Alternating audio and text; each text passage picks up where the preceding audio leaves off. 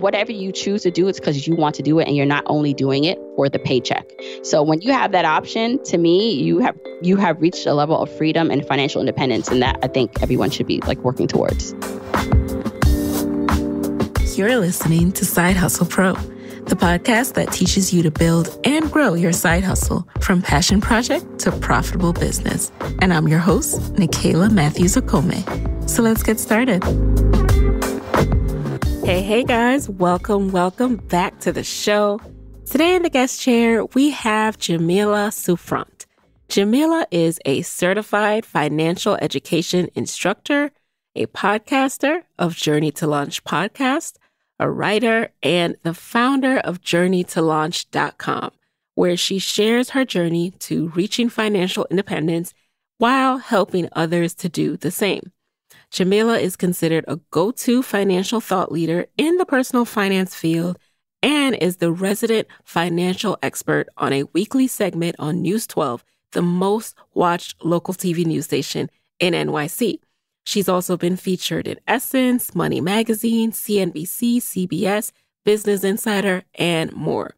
And here's what's most impressive to me about Jamila. Jamila and her husband saved $169,000 in 2 years and are completely debt-free besides their mortgage. She is also a mother of 3 small children and lives in NYC, okay? One of the most expensive places ever, and they still managed to save this much. So this episode is going to be a little bit different than most. Yes, Jamila is a side hustler turned full-time entrepreneur, so she still meets that criteria, but her pathway to making that leap is a little bit different. Quitting her job to work for herself was made possible not by just monetizing her side hustle, but by saving. Yes, I said saving. Jamila and her husband saved enough to give her the runway to quit her job and have time to figure things out without the pressure of being strapped for cash. It's a model I think that we can all learn from. The power of saving and having that nest so you don't have anxiety and stress about paying your monthly expenses on top of trying to grow your business. It's huge.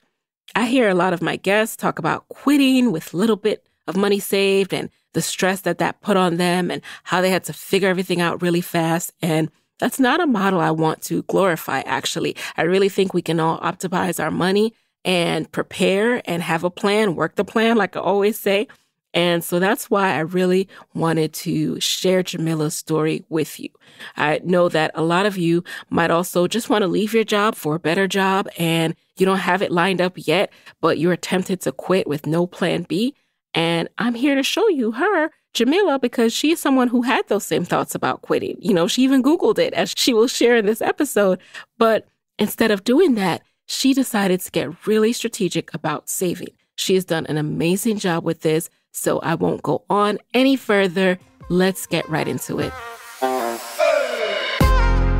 So welcome to the guest chair, Jamila.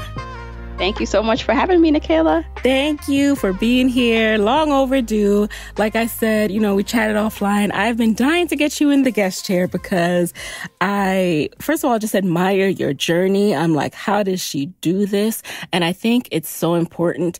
And we all need to talk about money a little bit more. We could all be a little bit smarter about how we approach this entrepreneur thing, especially as we continually see headlines about us not being able to raise money or get money and all this stuff. Like, let us have our own money. How can we optimize our money? So you are going to be our guru and guide us through this a little bit. Happy to share what I know and what I'm learning. Yes. Okay. So first things first, give us just a peek into the life of Jamila. Who are you? When were you bitten by the entrepreneurship bug?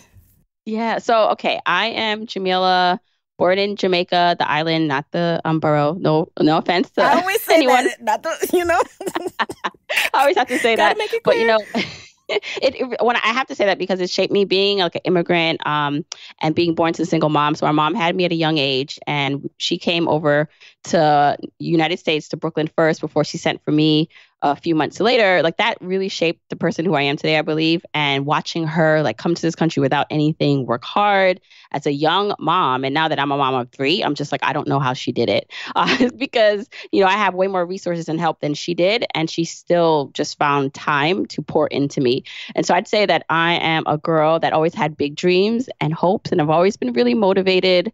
And I've always wanted to be my own boss. I always kind of, marched to the beat of my own drum, and I didn't like anyone telling me what to do. I always had that like fiery spirit. And so when I graduated from college and I got my first time like job and I was working full time, I felt like I knew right away, like this was not going to be my life, or at least I didn't want it to be like my life until I was 60. I felt like, you know what, I have some years. I gave myself until I was 30. So when I graduated from college, I was 22. And I remember saying, by the time I am 30 years old, I will be working for myself or I'll be a millionaire. I don't know how, but I'll figure it out. And actually, I didn't.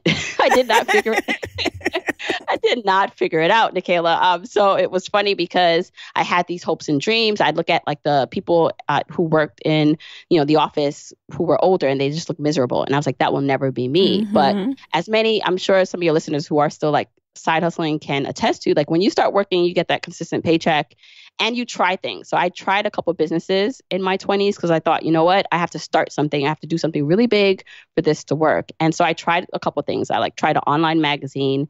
I actually got into the vending machine business for a little bit. What? I tried to get my real estate. Yes. I tried to get my real estate license, and all those things just I didn't see how that would be a clear runway for me to never work in corporate America again or work for myself. And so it wasn't until I was pregnant. So I passed my 30-year-old mark. I was like still working, and I really got motivated to figure it out once I was pregnant and had this horrible commute, which really just prompted me to say, okay, Jamila, like now there's no games right now. You're about to have your first child. You don't want to be stuck in an office for the rest of your life or in the car for 4 hours a day. Right. You got to figure something out. Isn't it funny how a lot of us think that when we think of entrepreneurship or just like what we can do to work for ourselves, leave our job, we think we have to come up with like the next big idea. Like, oh, it has to be big. And then we do it for a little bit and we're like, oh, I'm not a millionaire yet. This is not going to be it. Right. It can definitely be just a little daunting if you don't know the different avenues you can take to become wealthy and financially secure.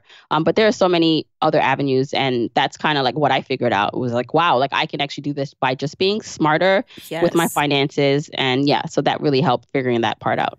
And when did you become so into money? Like not everyone is good with their money. Like even from a young age, you might be that person who your parent gives you money and, you keep the change or you spend it all. You're like, I'm going to find something for every single one of these dollars. And then there's some of us who actually start putting things away in a piggy bank. Which one were you? So I was the child where we didn't have a lot of material things growing up, but I didn't grow up wanting for anything. My mom was very simple and she didn't have a lot of money, but what she did have, she would try to spend on experiences. So I think I grew up valuing experiences over things.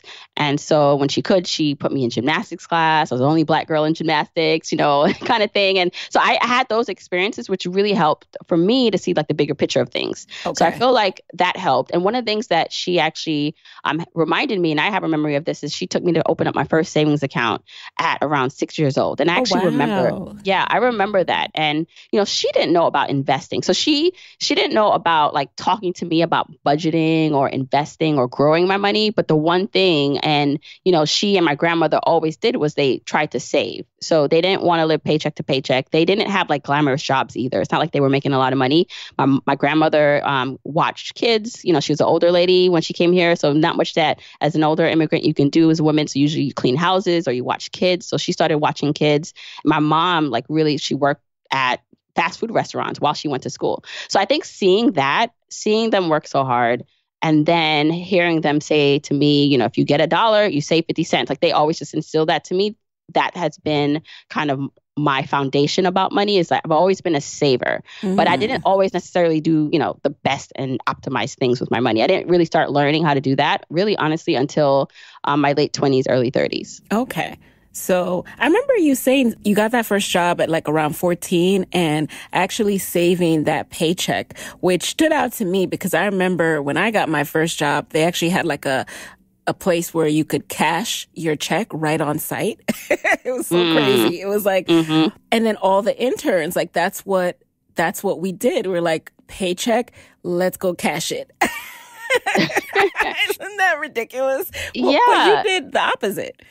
Yeah, so even I got my first job at 14. I've been working ever since. And I mean, I did spend money. So it's not like I just never spent money and, like I was the perfect steward of everything. But I remember saving my checks, even as like a 14-year-old, 15-year-old. And where it really paid off is when I got into college and I got an inroads internship. So that's when you get an internship at like a Fortune 500 company and then they pay you like for what, a 19-year-old good money.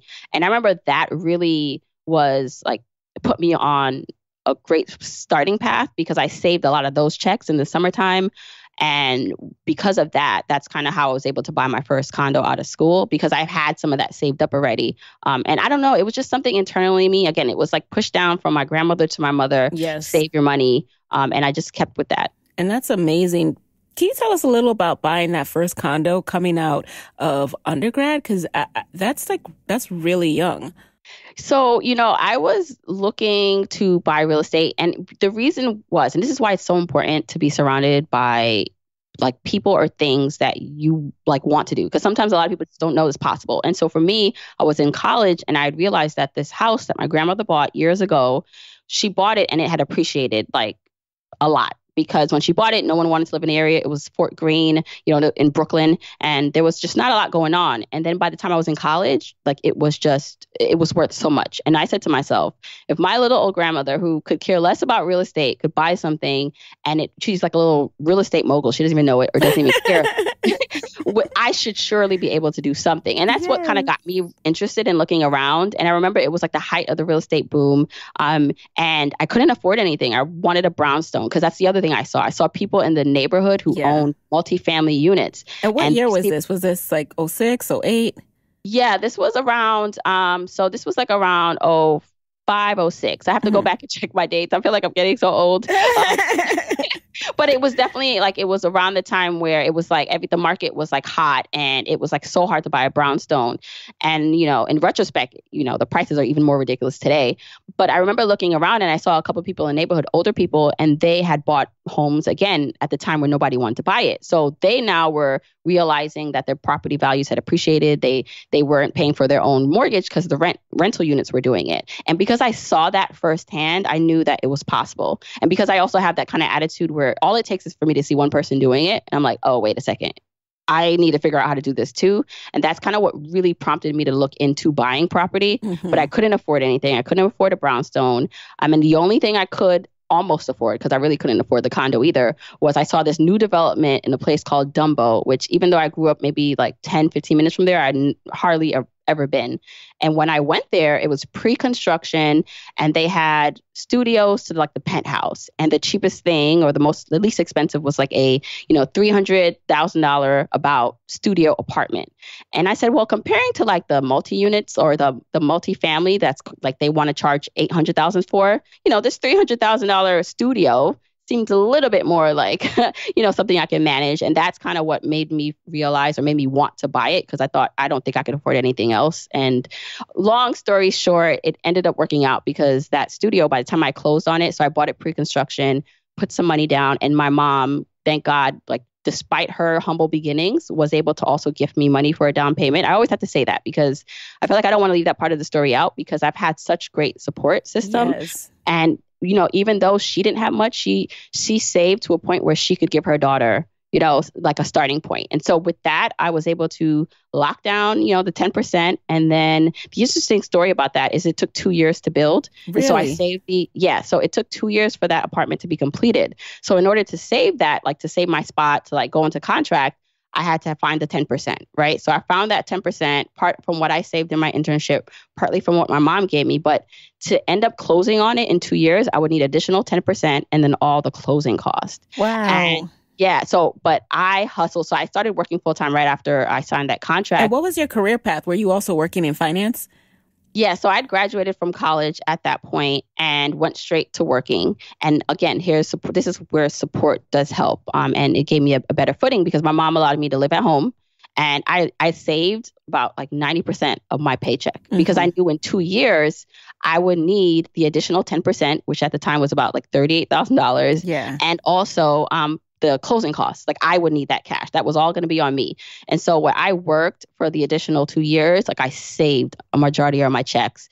And I was working in the finance field. So I got that offer for a full-time job through the same company I interned for. Okay. So knowing that allowed me to, and just like knowing that I had 2 years to do it, I saved every single thing that I could.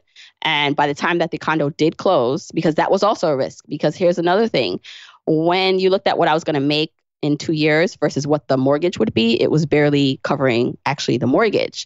And so that was going to also be a risk because if I had to like go through a whole getting the mortgage and they would have evaluated my circumstances, they would have said, wait a second, Jamila, like technically on paper, you can't afford this. But again, it was the real estate bubble and they were doing no loan doc closings, which again, so for a lot of people, that was horrible because they got things they couldn't afford and it went bust. But for me, because they did no loan doc closings, they gave me the mortgage, which I probably shouldn't have gotten at the time. And I was able to close on it. But I felt secure doing it because they just, the property had appreciated by the time I closed on it more than what I had went into contract for it. So I knew by then that it was a win anyway, because I could either sell it at a profit or I can rent it out and at least have it cover the mortgage. And which did you go with? So I ended up closing on it. And luckily for me, I had, was still working. And I'm talking about hustling, 90% of my check over 2 years. I mean, that already sounds crazy. So yeah. And my expenses were super low. I was living at home. I had commuting expenses. But again, I was very diligent with how I saved.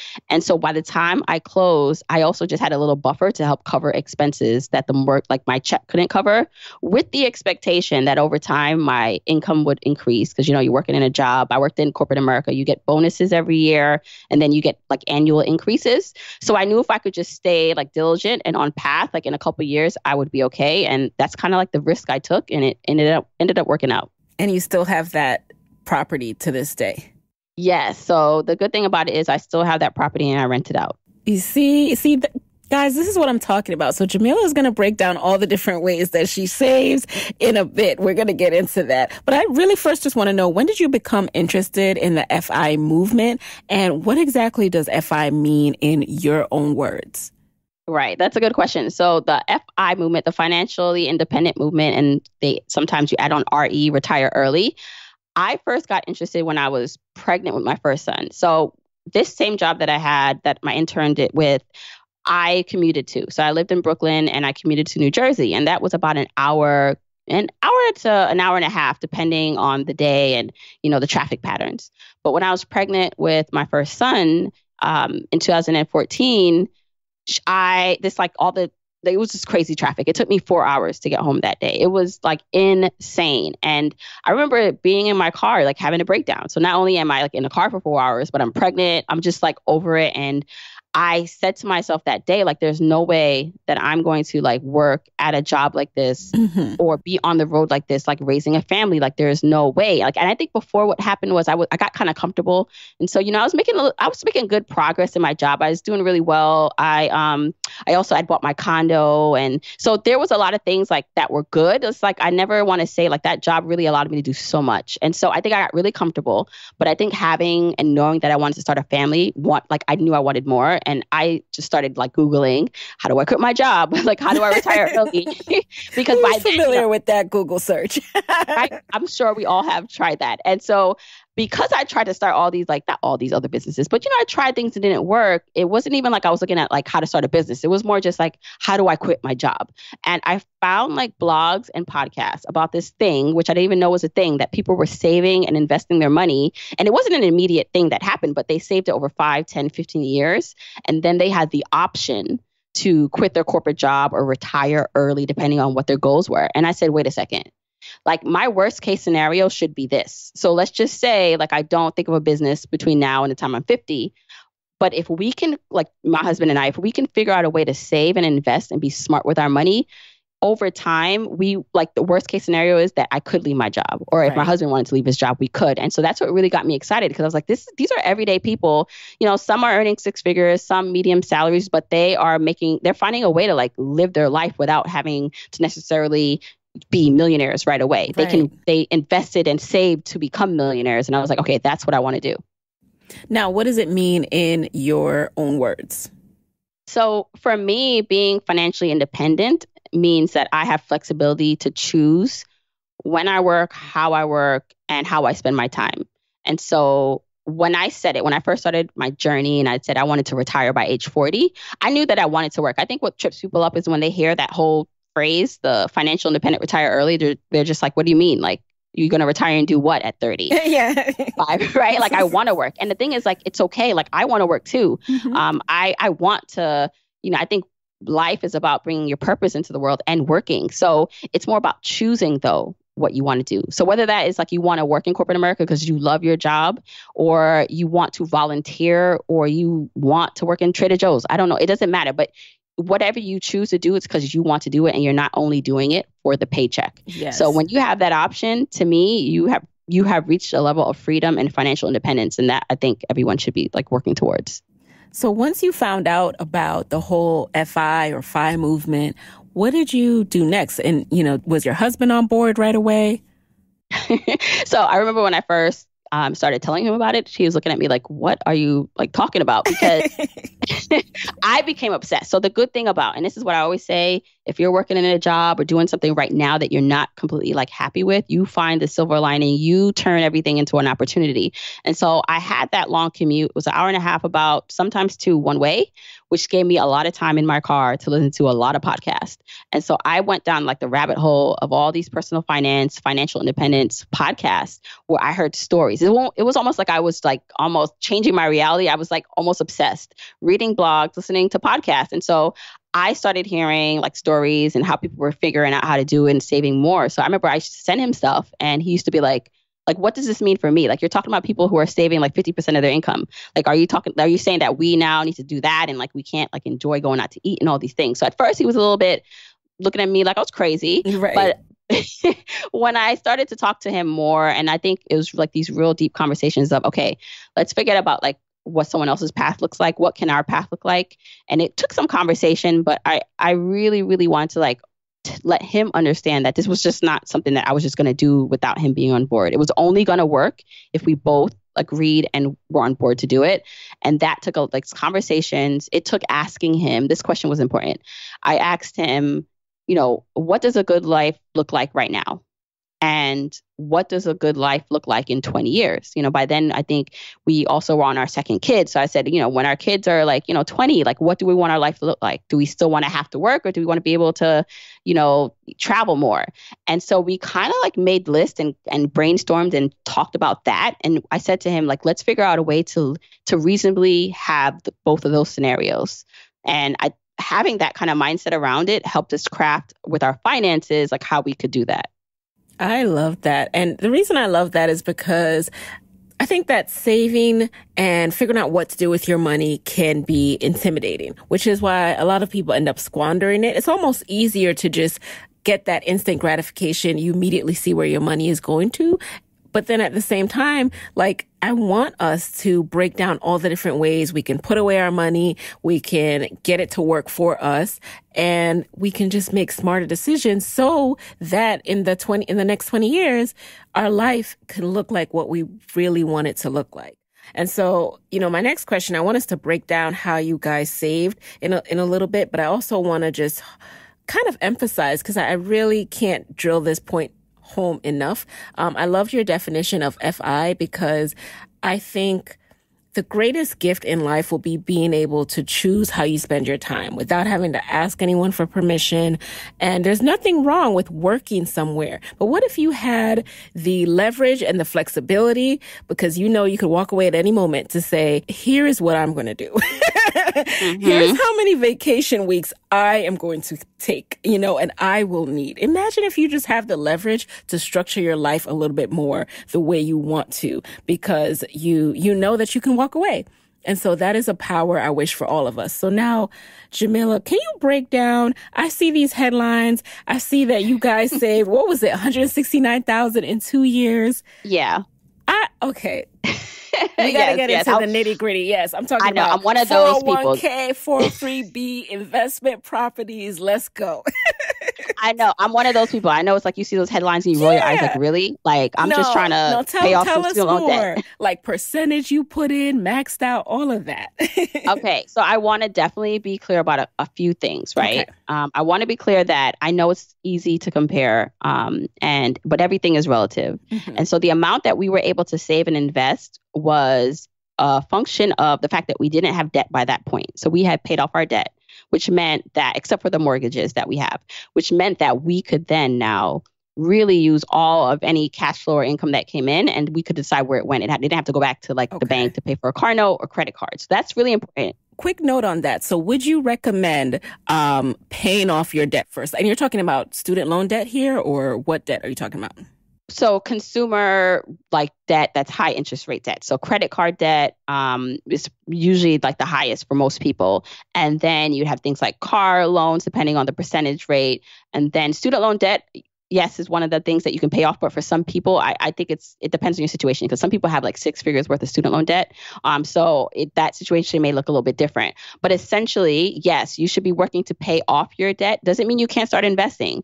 And so the one of the ways. So the biggest thing about our journey and how I like to frame it for people is, one, it's relative, and it's based on the fact that we didn't have debt, so we could put more of our money towards investing and saving. And that's huge for people, right? Because imagine for some people, if they didn't have $1,000 credit card payment or debt to pay back, they'd have a lot more money to invest, right? Mm-hmm. And the other function of that is that we earned decent incomes. And I'm saying earned as past tense. So we earned decent incomes as a couple. My husband's a teacher, and he was able to supplement his income by coaching and doing some things. I worked in corporate America, so I had, a pretty good job. So I like to just make sure that is just on the table, so people can really understand that, for our position and what we were able to do was there was a reason we were able to do it that way. But that's not to say, because there's a lot of people who earn 6 figures and can't save, $10, right? So it's really more about your situation. But now when we say that we saved 169,000, a majority of that was in our pre-tax retirement accounts. And so that looks like a 401k. So when I was working, I had access to a 401k. My company also matched me a certain percentage. And so one of the things I found out about this whole FI movement was there was a thing for teachers, and most people, not most, but some people who work for the city or state, they have access to 2 pre-tax retirement accounts. So what does that mean? That means you can put money away before the government taxes that money. And as a teacher, my husband had options to invest into 2 separate ones, which was a game changer, because an average person can only invest in one and max out one. So right now the limit for that is 19,000. Mm-hmm. And so my husband, but at the time it was, I believe, 18,000. So at the time we figured out that he could save $36,000 in his pre-tax retirement accounts. And I could save also $18,000 in my 401k. Now, obviously, we had to do a lot of changing to our budget to make that happen, because now that meant a lot of our money was going to be diverted into these retirement accounts. But that was a major way that we did it, is that we basically, we set our saving and investing limit. My thing was, let's max out every tax advantage account that we have to us. So that was, my 401k, his pre-tax stuff, which was a 403b and a 457 plan. And then we had Roth IRAs, which we earned a little bit more, that we had to do backdoor Roth. So I don't want to get too convoluted, but we were able to. Oh no, we can get convoluted here. We're smart people. Now, what is a backdoor Roth IRA? What you talking about? Okay. Good. All right. So with the retirement accounts, you have pre-tax. So that means that before the government gets their piece, you can put that away. So you save on taxes when you do that. Post-tax or after-tax are things like a Roth IRA. So that means the government already took their taxes from it, and now you get this money and you can invest it. But when you go to take it out in retirement, it's not taxed because it was already taxed. The one thing you should know is that the government is always going to get its taxes some way or the other. So whether you're paying taxes now or later, they're going to get it on the other end, right? And so we were able to invest in backdoor Roth IRA. So at a certain income level, you start to get phased out in where you can directly invest in a Roth IRA. So it's something called a backdoor Roth IRA, and it's not illegal. It's totally legal, where even if you have a higher income limit, you can still invest in the Roth, and then you do a traditional Roth, and then you convert it to a Roth IRA, and then it becomes like a backdoor Roth IRA. Okay. So it's something that we were able to do. And because we were investing in all these like tax advantage accounts, that was a majority. That was, I would say, about almost half of the money. Okay. Over the 2 years. And then additionally with that, it was, saving the bonuses. It was saving in taxable investments. So these are not retirement accounts. These are just, opening up a taxable account where I'm investing in index funds. So it was like a hodgepodge of investments accounts that we used, but a majority and the focus was on the tax advantage accounts. And did your real estate property come into play at all? Like, were you saving the money from that, or was that going to paying bills while you saved your income? Right. So the real estate property, by then, the rent for that property exceeded the mortgage. So there was some overlay. There was some profit there where we could take then and put towards saving, like paying down our current mortgage and or just investing it. And what kind of changes did you make to your lifestyle? I mean, from what you're saying, so you guys, 1 year you're using most of this money, saving maybe 3 to 6%, whatever the average is in your retirement accounts. And then you just completely up that rate. So what had to change?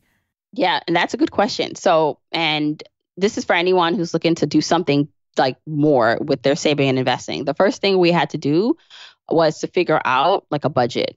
So before that, we didn't really have a budget. We were doing pretty well, like in terms of income. So it's like, we go out to eat when we want, like we do this when we want. And it's not that we were huge spenders. So I think that was actually pretty good. So it's not like we both like shopped a lot, but we definitely didn't have like limits, or we weren't that conscious about the way we spent. Mm-hmm. And so the first couple of things that we did to allow us to do this was, one, we made saving and investing a priority. And so it was easier to do with the pre-tax stuff. So like working at a job, if you increase your percentage to that 401k, it comes out before you see your check.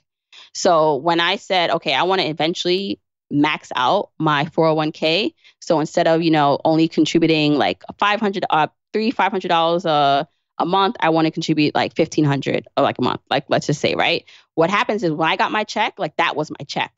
And so we had to budget what was left with that check. Now, it's important to understand that if you're going to do that, you can afford your living expenses. But that's where kind of the budget came in, where it's like, okay, we set our saving and investing goals. Then we make things as automatic as we can. And when we started to max everything out, what came home at the end of the day after we set our goals and our targets was what we had left to live on. And we had to make that work.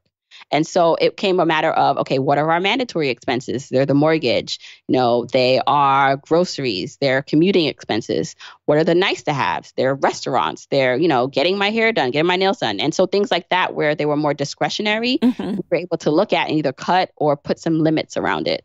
Yes. And I find budgets to be so helpful in that, like, you're right. You can just, you could be good with money, but not really pay attention to how much better you could be at managing it, right? You can be really free with going out to drinks and going out to dinner. But when you have a budget, it's like, okay, this is what I have for the month. And it doesn't even have to be really strict, right? I know, I've heard other people say like they just have a slush fund and like this is how much is in it. And it goes for clothes. It goes for eating out. It goes for all of that. And once it's done, it's done. So it's not like you have to be overly rigid, but it truly helps to just keep your life in flow. And at the same time, you realize I didn't really need all that much. Having all that much that wasn't allocated to savings just caused me to spend more.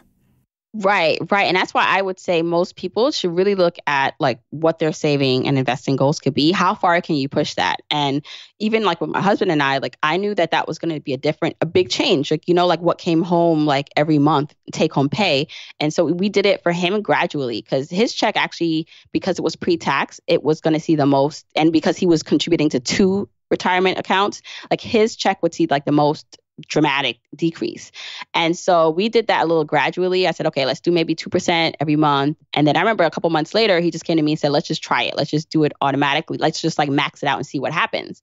And so that was a big, it was a little uncomfortable, but that's the thing. Like I think any big change, any big leap is going to require you to be uncomfortable. And we always said like we could always go back. So let's just say this is too uncomfortable. We find that we can't pay our bills. we can go back. But I wanted to go back to what you said, because I really like that. Like, I think for most people, like, you don't understand the opportunity cost of like your habits or what you're spending on. Yes. And when I came home and I showed him, so I had a spreadsheet and I said to him, listen, if we are able to save, let's just say $50,000 a year, and let's say that 50,000 is broken out into pre-tax retirement accounts, Roth accounts, or just whatever. Let's just say $50,000 a year. If we do that over the course of 15 years, this is how much money we can have. Like with the, average market return, and, plug some numbers in, we can have, let's say, $1.5 million. If we continue to do the same thing we're doing now and do the bare minimum, only kind of invest like 10,000 or 5,000 or whatever it is we were doing, we'd only have 300,000. When I showed him like those numbers, when I saw those numbers, I was like, oh, we could have how much more money if we just like, we did these things. Yes. And then the real key too, which I think is really important, especially if you're not doing this alone and you have to compromise with someone, was, and I'm the same way. I'm not super frugal. It's not like we never go out to eat. We live in New York City. We have 3 kids now. And so it's not like we were like, oh, we're just never going out to eat again. We're never buying anything again. But it said, okay, let's put some limits around it. So instead of just going out to eat and spending maybe who knows what on restaurants and looking at it like, oh my gosh, it was like, we have a certain amount and we need to adhere to this amount. And every time we go over it, it's going to be dipping in to our saving and investing goal. And is it worth that? Do we want to do that kind of thing? Yes. Hey guys, it's Michaela here with a quick word from our sponsors. Hey, y'all. Second quarter of 2019 has officially begun. So tell me, what skill have you been meaning to work on that you haven't gotten to yet? Now is the time. And there's no better place than Skillshare to start learning and growing today. Skillshare is an online learning community for creators just like us. It has over 25,000 classes in subjects like photography, entrepreneurship, graphic design, writing, marketing, and even podcasting, you name it. I even created a course and you can take it, my How to Start Your Own Podcast course. It's on Skillshare, so you can learn how to record, how to edit, how to publish your show, and get started today as a podcaster. Huge thanks to Skillshare for supporting Side Hustle Pro with a special offer just for you. You can get 2 months of unlimited access to Skillshare for free. So sign up, go to Skillshare.com/sidehustlepro, start working on your dreams today. That's Skillshare.com/sidehustlepro to start your 2 months free right now. One last time, that's Skillshare.com/sidehustlepro. Now, at what stage did you know that not only were you saving, but you were saving to quit your job sooner than like the retire early forecast, right? Like that's like, okay, I can quit it. I can retire at 40. At what stage did you start Journey to Launch and actually start thinking of making it your own business? Yeah. So at 33 is when I kind of put my flag in the sand and said, I'm going to work consciously towards like making this a reality where I could quit corporate America at 40 and do whatever I wanted, like, and work on the things I wanted and not have to worry about money because we'd have enough saved and invested. The goal was to pay off our mortgage by then, so we wouldn't need as much cash flow. Like that was my whole plan at 33. And I started Journey to Launch to kind of chronicle that because I was like, okay, I'm listening to so many blogs and podcasts about this, but where's like a person like me talking about this? So that's part of the reason I did it, was just to like, to show people and to show myself, okay, this is how it's going to be done. And the funny thing about it is, as I started getting more into like Journey to Launch and that business, it was a blog when you started it, right? Yeah. So first it was a blog where I was just like blogging every week, but then I was like so into podcasts. I was like, why not just do a podcast? And I felt like that was easier for me to do, like to just speak instead of talk. Yeah. And I started to see that, wait, Journey to Launch could be like something that helps me reach financial freedom and independence like way sooner. And it wasn't because it was like going to make $1 million or make a lot of money. It was because, one, I found like a passion that even if it just covers expenses or bills, like it wasn't even about the money anymore. It was the fact that now I could do something I loved and then have the freedom and the flexibility in my time to be with the people I loved, which is the whole idea of reaching financial freedom and independence anyway. And I think, so what happened was I found out I was pregnant with my 3rd child. And I said to myself, when that happened, and Journey to Launch was like really, it was really in the thick of things, like things were doing really well. The feedback was great. And I said to myself, okay, you can continue working and staying on this course, right? Like you have a good paying job. You can continue to like save and invest half your income and you'll reach your goals in 5 years. Or, but also you'd be miserable because now you have 3 kids, your commute is crazy. Even if I didn't work, like say I got a job closer to where I lived, I just would not be happy. And so because I had this realization and because I had a taste of like doing work that I loved, I decided at that moment that the money wasn't as important as having the freedom. And so we started to then make a plan to where I could quit my corporate job to focus on Journey to Launch full time, which really changed like everything. It kind of like threw our whole plan off track because, instead of aggressively saving and investing for the next 5 years, now it was going to be, okay, now we need to save so we can cover expenses while you take this leap of faith, while you take this kind of like break to focus on Journey to Launch. Right. And how did you deal with that mental shift? Because it's a shift from like, we'll have this much in the bank to we'll have this much and it's going to dwindle down for, potentially this long while I work to get this off the ground. Okay. So I'm a numbers girl and I had to do some calculations to feel comfortable, and just mental work to feel comfortable. So one of the things that was important was one, that we could afford our life today, like without any too major, changes. So we could afford to live where we lived. Because if it was just me, I'd be like, all right, I'm moving back home. Or, I try to, I'll get roommates, right? Like it's easier to make like big shifts. But, I have a husband, I have 3 kids. So there's a lot going on, right? And so I said to myself and, to my husband, he had to be totally on board for this to happen at all. What makes us feel comfortable. And so I realized that if we could save enough money to so my husband still works but his income doesn't cover all of our expenses. And so I said, well, if we could save enough money, and we call that like FU money and in the personal finance, financial independence space, because it's just like you have enough money to where you can walk away from something. And it's like, not that you're totally financially free, but you have enough money to like secure you. It's like an emergency fund on crack, like not just 3-6 months expenses, but it's like it can take you longer than that if needed. Yes. So I said to myself and to him, like, how much money do we have to have saved in order for where like your income is not covering everything, but we can pull from this FU fund, and how long could that last? And so we figured out that we can aggressively save in like cash and like high yield savings accounts, about 2 to 3 years worth of expenses that would cover what his income didn't cover. So not full on 3 years of total living expenses, but just the gap that his income could not cover. So that was one. Could we accomplish that in the time that I wanted to leave my job? The second thing was, okay, because this was a big shift. Like you said, for me, it was like, wow, like now you're not going to be investing like all this money over the next couple of years. Like, look how much your investment portfolio doesn't grow. Yeah. But when I just left it as is, so when I did the calculation, like say we don't even contribute anything else to these accounts for the next 30 years, which is not going to happen. We're eventually going to start investing again. Because the biggest thing about this is in order to do this, we had to kind of pause all that investing into our retirement accounts. Okay. And then the priority became, let's save into cash and accessible accounts that we need so we can cover this kind of gap in my active corporate career. And so once we figured out that like if we never contributed to our investment accounts again, our retirement accounts, just like leaving it there and letting it compound over time, we'd have enough money in our retirement accounts. Now, obviously, it was not going to be as close to what it was if we kept on aggressively saving, but we'd be okay. Like it's not like in 50 years at 55, like we'd have like $10. Like we'd have enough money to be okay. And so looking at that and realizing that like it's not the end of the world. Like let's say I do this for 2 years and I realize I don't love it or I don't want to do it or something happens. Like I could always go back to work.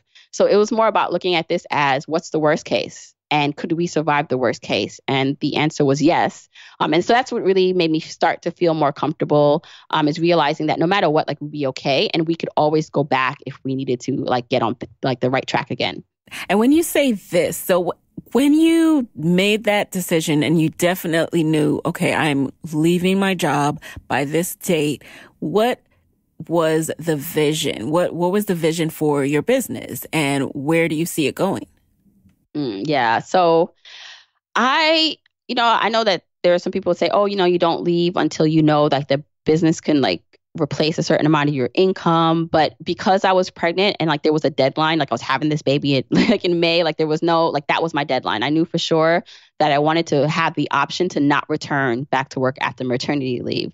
And by that time when I was pregnant, it's not like, I had a consistent revenue stream for Journey to Launch. I did coaching, I did certain things, but it wasn't like consistent.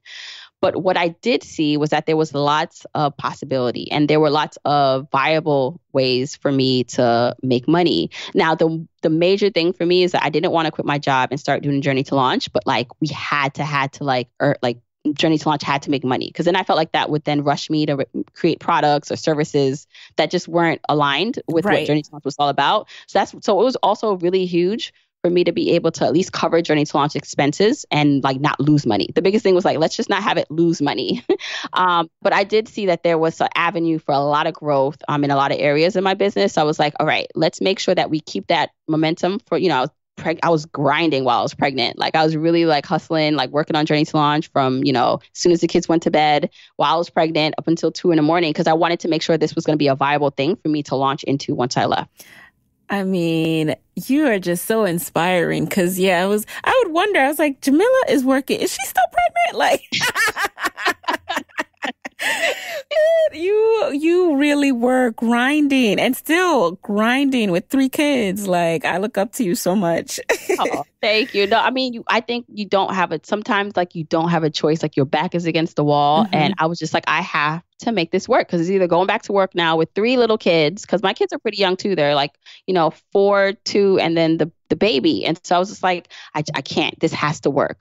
So that's kind of why I had like that eye of the tiger kind of mentality. And I want to call out, you guys, what Jamila said, I think is so important and key is when you give yourself this runway, as she was able to do with having, well, first of all, planning for it, recognizing, okay, how much are we going to need to cover the expenses, and having that runway. So you don't have the same kind of stress. And 2, you don't have to force yourself to do things that might not feel good for you, might not feel right for the business, but you're so pressed to make money that you're like, okay, I gotta figure this out kind of thing. Cause that's not a good mental space to be in, to make serious business moves and to figure out a plan for your business. And keep in mind, your audience is seeing all this, right? So your audience is going to remember when you did that shady thing. Right. Or they're just like, oh, so now you quit your job and now you're just trying to sell us everything. Exactly. Like, no. People are not going to forget. So you cannot afford to be in that mental space. So this is why I really love Jamila's story. And I want to bring it to you guys so that you can see another way to go to market or just take time for yourself before launching your side hustle into your full-time thing. Yeah, can I just say something? Because I know I always try to like relate to people who maybe are not going to be in a situation like mine, right? Let's just say you don't have a husband, you don't have someone like because, at the end of the day, his income is helping now to sustain this kind of like this break in employment for me. But the things that I would say just for someone who's like not in that situation, who doesn't have like a second partner is, well, if you don't have like a second partner and it's just you can be a little bit more flexible, and you can make a little bit more sacrifices, and any sacrifices. I think, like, Nicaila, like to own your own business, especially to do it full time, like there's gonna be sacrifices in how you do it. And so it really just has to be a matter of, okay, what can we do to like lower our expenses? Do we need to cut out cable, cut out going out to eat, cut out these things for these short-term things for like the long-term gain? And I think that's important for anyone to like just put into perspective. Oh yeah. And then did you work on testing monetization at all with Journey to Launch before you left, or has it been completely a new focus since you've gone full time? So I definitely tried things while I was working. So I coached. So I knew that could be a viable way to go about things. And I had the podcast. So the podcast and monetizing that I knew was going to be a viable way for me. It was all about, I knew that in like 2 years, 3 years, like I can make this really viable, because I knew my audience would grow as long as I kept doing what I was doing and being true to the message and being true to my journeyers. Like I knew that in a few years, like the audience level would be where it was.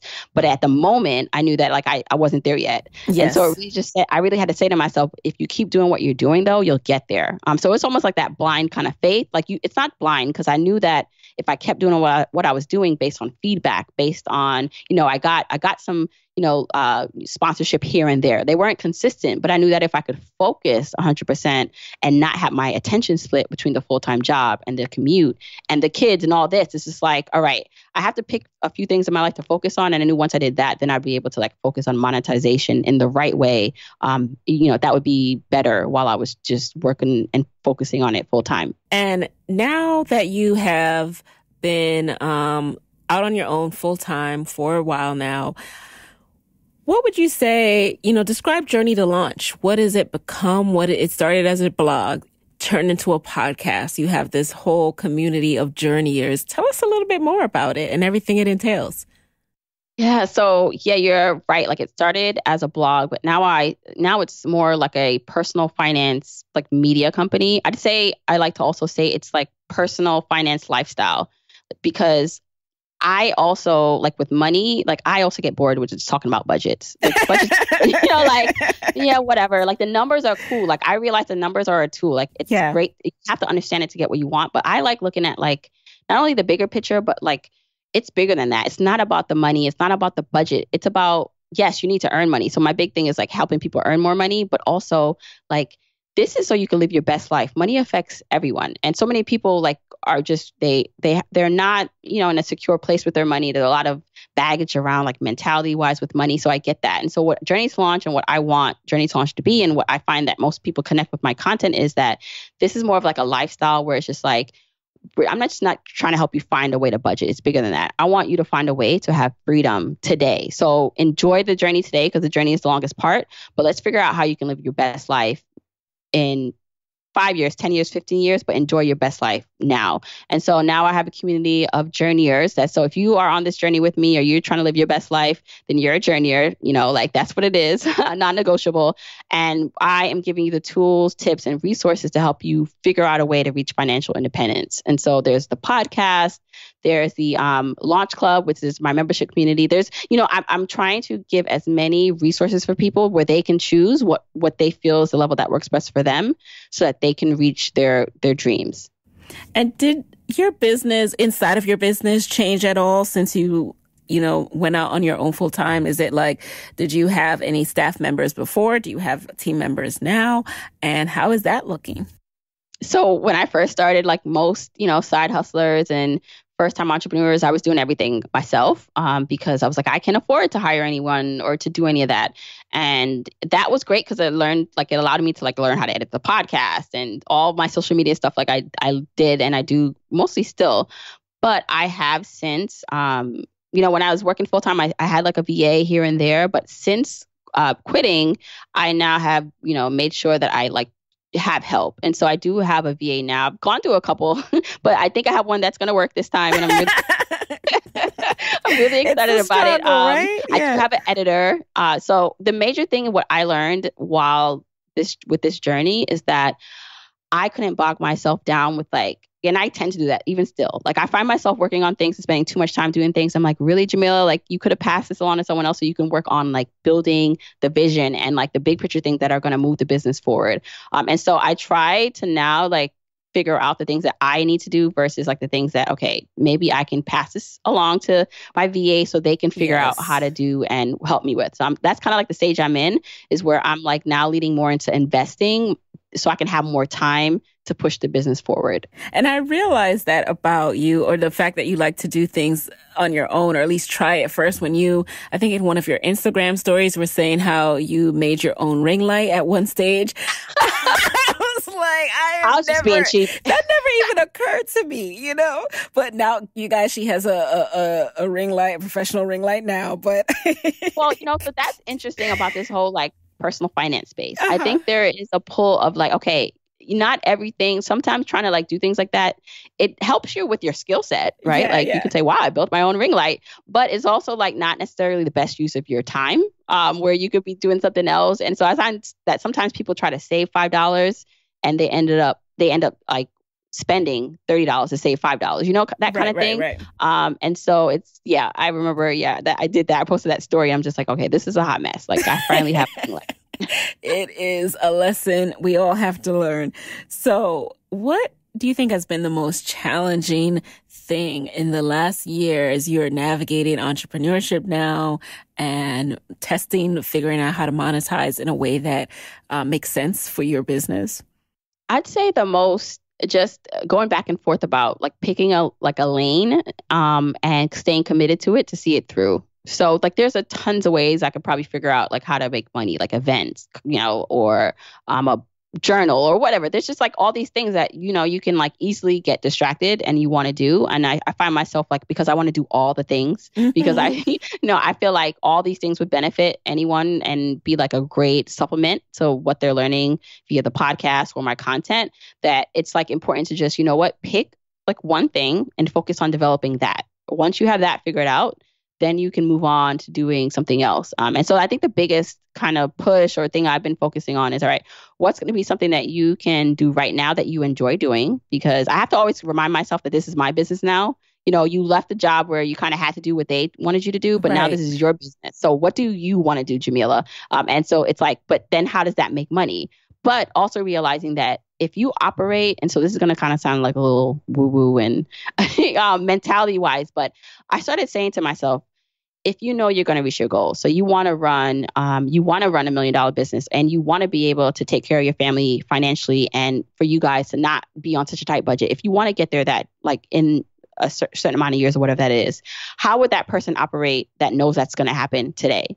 And that person that thinks like that is not going to get too hung up on like the little things that don't work or the launches that don't work. You're just going to keep trying and like kind of keep recalibrating and fixing things. And so I think for me, that's been the biggest thing is the mindset shift to say, this is going to work. And even if it doesn't work, it's going to work. Kind of like I'm not going to lose whatever I like, no matter what I do. And that then allows me to make decisions from how I monetize. Like it just feels better. And I feel more secure in how I move about in the business. Yes. And I relate to you on so many levels. I mean, Jamila and I were in a podcast, like mastermind group of other podcasters together. And we, we're both Jamaican, grew up in New York, like same age, I think.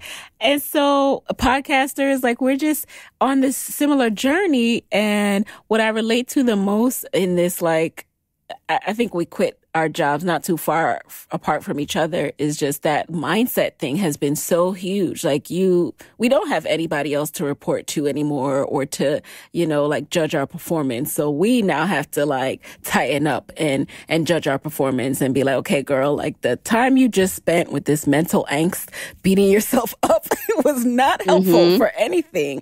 Like, let's be decisive. Let's pick a lane. Let's test. And if it doesn't work, we'll pivot. Right. It's not the end of like the world. Like you be okay. Like the only things, and you know this already, Nikhil, and I hope Side Hustler community knows this too. It's like it's only a failure if you stop, right? Like you can learn, but you just have to keep going. Exactly. Everything truly does teach you something. Even the things like even experiences that you still look back at and are so annoyed at. Like we have to be honest with ourselves. It did teach us something. It did. So what would you say is next for Journey to Launch? Ooh, I'd say right now I am, still in the foundation stages. I'm developing out like the major like sources like a content and like monetization like for the business. So I'd say growing the membership, growing the Launch Club, which is the membership community, is going to be probably one of my big focuses this year, and then coming out with actual products for people, because I think people love like the content of the podcast, but I think being able to like actually translate that into something they can actually execute would be even just a more benefit and like a learning guide. So thinking about ways in which, again, not to overwhelm myself, but it would be a good supplement to the podcast, which is like my main source of how I get information out. And also even with the Launch Club, like thinking of ways to how I can like better serve members there and grow it to a point where like this is like, it's like a no-brainer. If you like the content of the launch of Journey to Launch, then like you'd love being a member of this community and learning how to reach your goals. Yes. Alrighty. So before we go, we're going to jump into a quick lightning round. Are you ready? I am. Okay. Number 1, what is a resource that has helped you in your business that you can share with the Side Hustle Pro audience? I'd say the Acuity scheduling system. So that's how I schedule all my podcast interviews. And before, I used to do it via email. And now that I have that, it is just takes so much of like the back and forth and trying to get on people's calendars or they get on my calendar. It just takes all that out. It just seamlessly kind of streamlines everything. All right. Number 2, what's been the best business book or podcast episode that you've consumed this year? So I've really been getting into the life coach school podcast with Brooke Castillo. And she talks a lot about mindset stuff, but she also, because she's such a good businesswoman, like she talks about like how like the mindset that has to shift between earning 0 to 100,000 and from 100,000 to 1 million. And so I kind of like that, as we're talking about like the mind shift and the things in which you have to believe. And she does a lot of that kind of mind work on the podcast. So I love it. Got to check that out. Okay. Number 3, what is a non-negotiable part of your morning routine? Okay, so I don't have one because I have a 10-month-old, a 2-year-old, and a 3-year-old. We don't have routine. Like they wake up and they run the morning, and yes.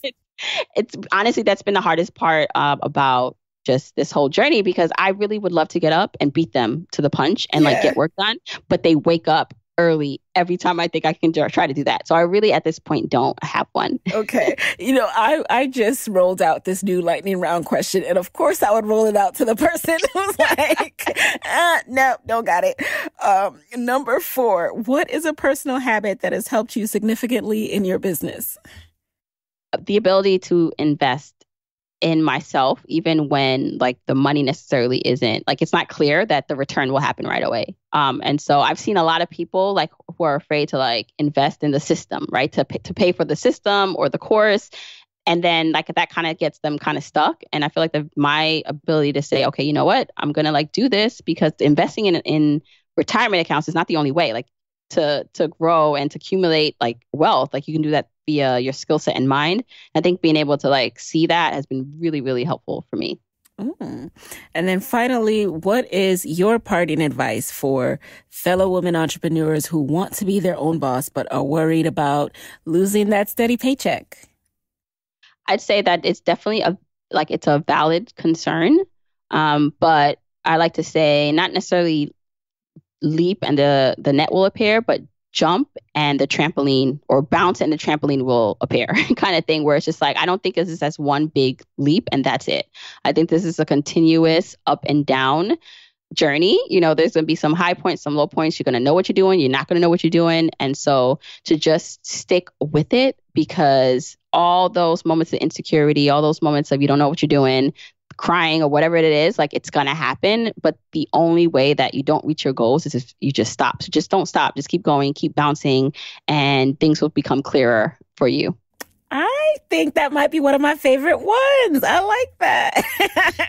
You're so right. Like, it's not like this big leap. Woo, I'm an entrepreneur. It's like bounce. Like, oh, that didn't go well. Right. Like today it's great. Oh no, today I don't know what I'm doing. Oh yeah, that didn't work.